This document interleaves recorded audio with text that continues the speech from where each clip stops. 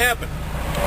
Remember what I said in my other video that explaining what to do, or not what to do, but what do you do just in case you have a breakdown? Well, the breakdown could be a blown tire. This time I lost a steer tire, so it happened, you know. And I'm waiting here for road service, and I'm pretty close to the white line. And when you break down, you're supposed to put out your reflective triangles. You can probably barely see that triangle right there at the edge of the trailer back there, but that's the first one.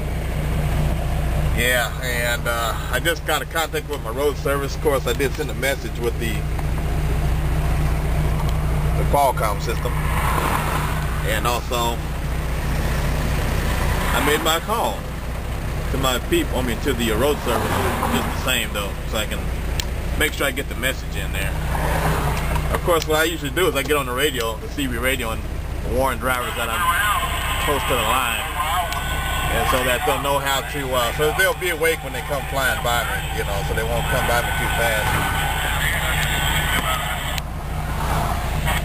Break 19, mile marker 194, 193. On the southbound side, I'm broke down and just lost my steer tire. I'm sitting here close to the white line up against the guardrail. Y'all wake up when you come over that hill there, to come over that hump.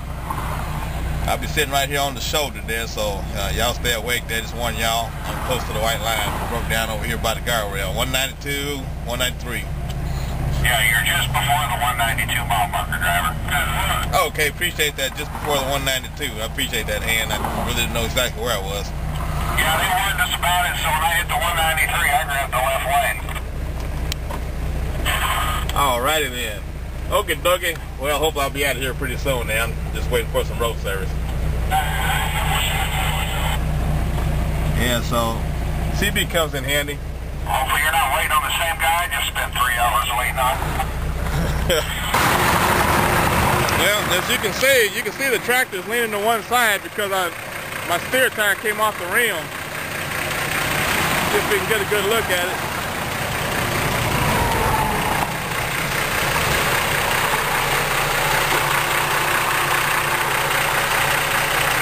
Yeah, it looked like it's, I had to ride that on the concrete, you know, for a while.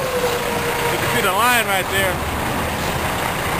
until I came to a stop, you know, and it just came off the rim. Perfectly good steer tire.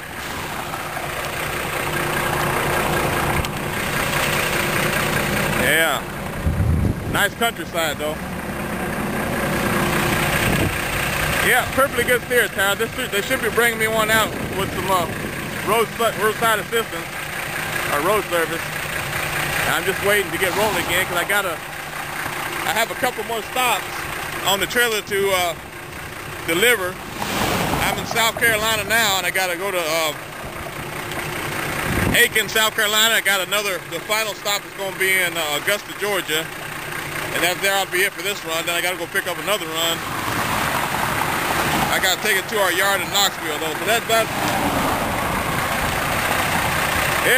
sums it up there, or what happens to you when you lose a steer tire. That's how you look, just like that right there, you know. Perfectly good steer tire. You couldn't do a pre-trip and predict that would happen. Well, let me get back in here where it's safe.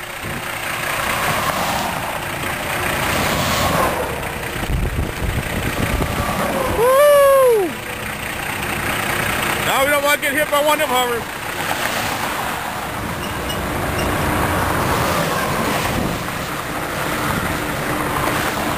I think I'll wait till it's clear before I get back in the truck.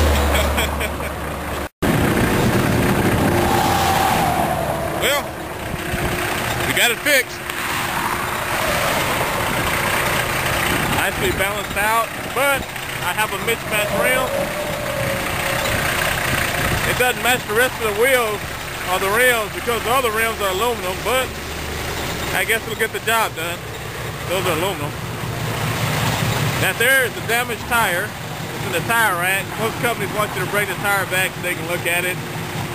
And they probably might have different numbers they need to get off of those tires, you know. Perfectly good tire. I had to walk down the road about half a mile back up that way to get the tire.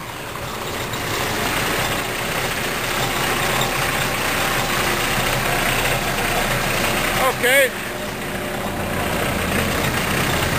Well, I guess it's time to go. Let's see if it's safe.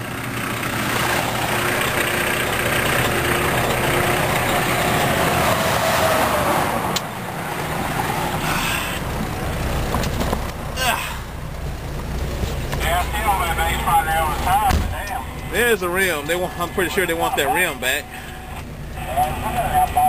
That's a lava aluminum. We're not going to use that, like I said. We're just going to take that back. Maybe they'll get me another.